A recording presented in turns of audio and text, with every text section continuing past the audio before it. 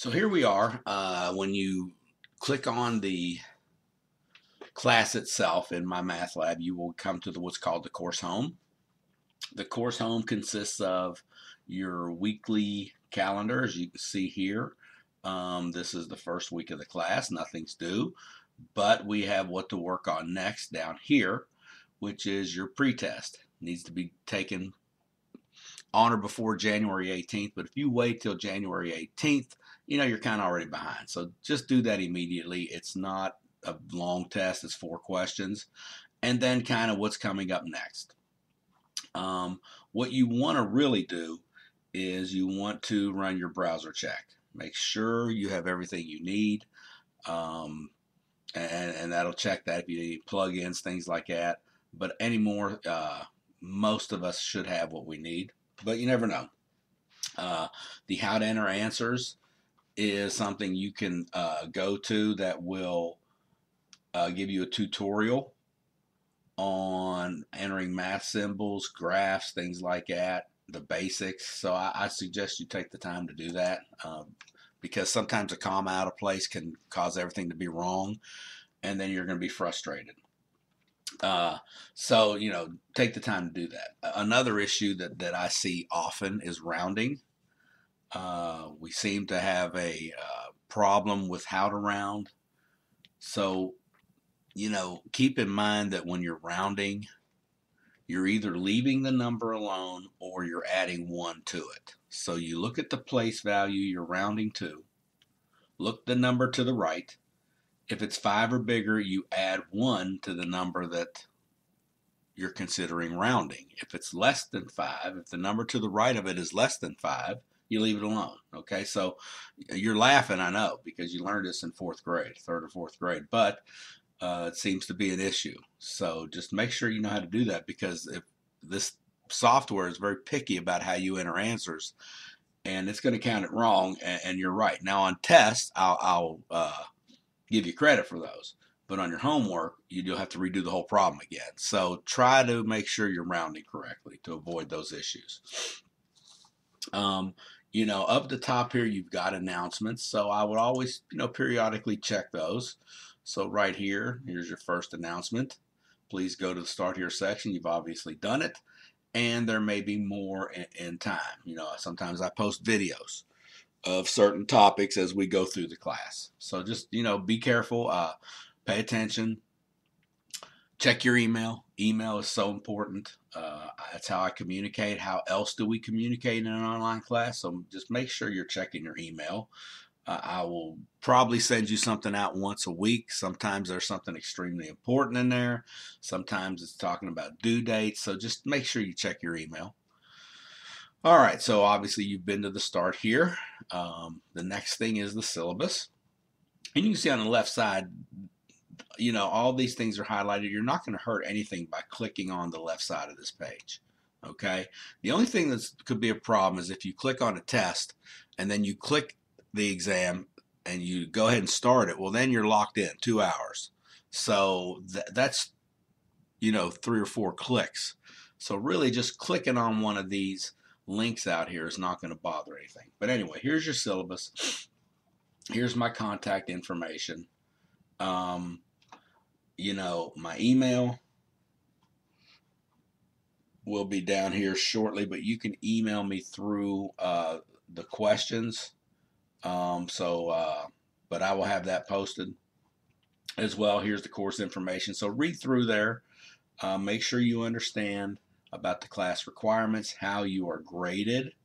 Again, the final exam must be proctored. I've got that in so many places. When people tell me they didn't know the exam had to be proctored, I shake my head. So it's just you're not paying attention if you didn't know that. Late work may be subject to a penalty. But if you do miss an exam, let me know. I'll give 1 extension. Final exam does not get an extension. Then we've got our withdrawal policy. Okay.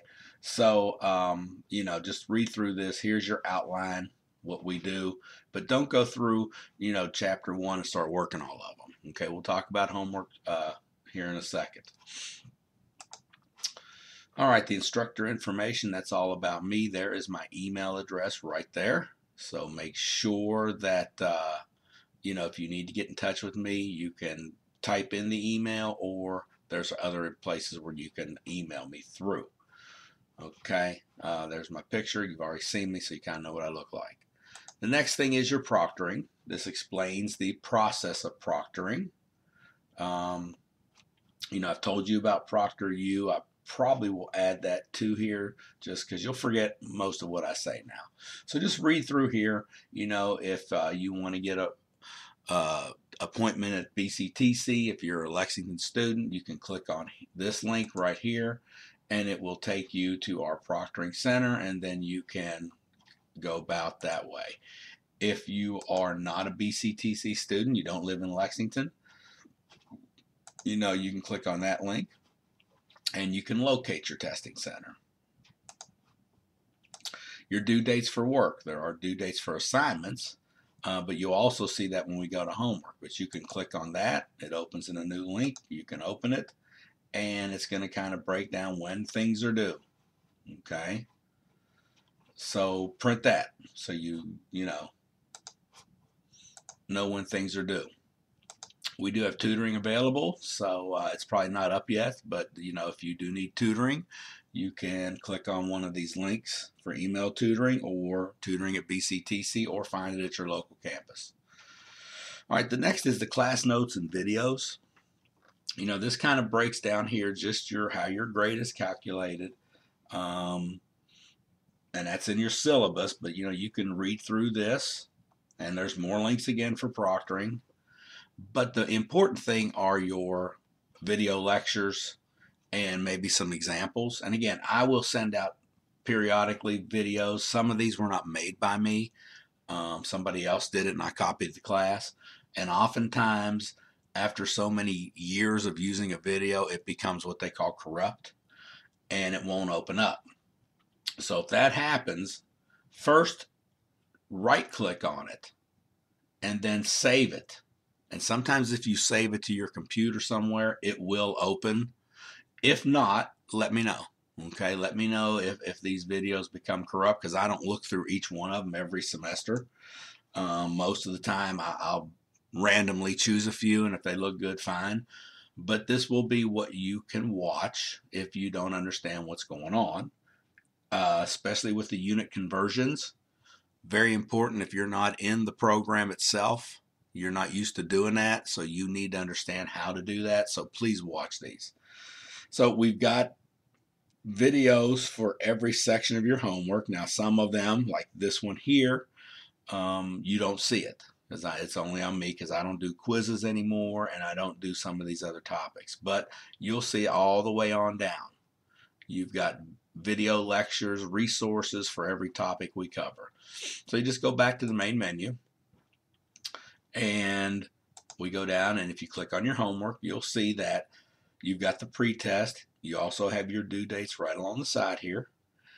You'll see these little green flags, which means you must do the pretest before starting this assignment. So nothing's going to open up until you do that pretest. The next link will have your exams in here. Now, one thing I would, in the homework, let me go back to that really quick. You'll see there are practice exams. Now, the exams for the non-proctored, non-final exams are like homework. So you can't take the entire test over again. It's kind of like homework. In homework, you can redo a problem as many times as you'd like. You just can't redo the entire assignment from scratch again. So you can go through and rework things as many times as you want to get your homework to 100. There's no penalty. You just keep working it. The practice exams will work the same way. So if there's a topic that you miss in the practice exam, you'll just go back to the homework, click on the one you missed, and just get a similar exercise. For the final exam, it is set up just like the test. So you can take the whole thing, then retake it again. And you see, here's the time limits for the tests. But for the practice exam, there's no time limit, and it's infinity. So you can take it as many times as you like, but your other tests, You only take once. I don't do retakes for bad scores, and I don't do extra credits. So, make sure you're ready for the test before you take it. Now, the study plan, it's there. I just don't use it. You can certainly, find stuff you want to practice on and, do similar exercises to the ones we do, but it's nothing you have to do. Now, your grade book, obviously, there will be nothing there, but as time goes on, you will kind of see what your grade is. I keep track of things as you do them, so your grade will be based on what you've done so far. So if you're missing work, it's not going to show up till I change everything. The next topic is how do I drop the class? So here's your information on that, on how to drop it. So you figure it out, read it, and it's not that hard. All right, chapter context. This is your ebook. So if you're working in chapter 1, you can go to chapter 1, whatever section we're covering at the time. You can either look for the topic, either from maybe the table of contents. You can just go right to the book itself, or you can do the assignments from that section. But again, we don't cover every section in chapter 1. Okay, so you can go to the multimedia e-text itself, and then you can scroll through the pages just like you would a book. Okay, so here up here is how you get through the pages. If you want to jump to a page, you can type it in up here and hit enter. Okay, so that's how that works. There are videos that come with the book, the videos we have in the other section, the class notes and video lectures. That's what we created, but some of the topics also have videos in the book. There's lots of other stuff we'll talk about here shortly, but that's your textbook. Here's your tools for success. If you have problems, you can go to the help and support, the My Math Lab help and support. How do I enter answers? We've talked about that. If you have a graphing calculator, not sure how to use it, click on that. Again, a lot of times it's calculator issues that give people problems, especially with trigonometry. You need to make sure your calculator's in the degree mode, and so you need to get familiar with that. The multimedia library is kind of where you can go through whatever chapter you're working on. And, again, we don't do all the sections, but if you want to see what's available to you in chapter 4 for the right triangle, you can see, okay, is there some animation? And you can find it, and it'll tell you, okay, sorry, there's nothing with that. Is there a video? There is a video. Now, it's different than my video, but the more videos, the better, okay? Pearson Tutor Services, if you want tutoring through them, I think they charge. You can always check on that, but we have free tutoring. Discussions, I generally don't do anything with discussions. It's there, but if you want to start one for your classmates, that's fine. The course tools, there's another way you can email me. You just click on that, and you can email another class member or myself, okay? So that's pretty much it.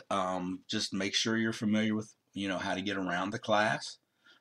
Make sure you do that browser check. Look at the how to enter answers and just be prepared to start the class. Don't just jump in, just kind of prepare yourself. Online classes require self-discipline and self-motivation. So when you have a month to get everything done, human nature is to put it off. Try not to do that. Okay, try to stay up with your work. I'll remind you if I see you're not doing stuff, you will get an email from me. All right, so that's it. Good luck and get busy.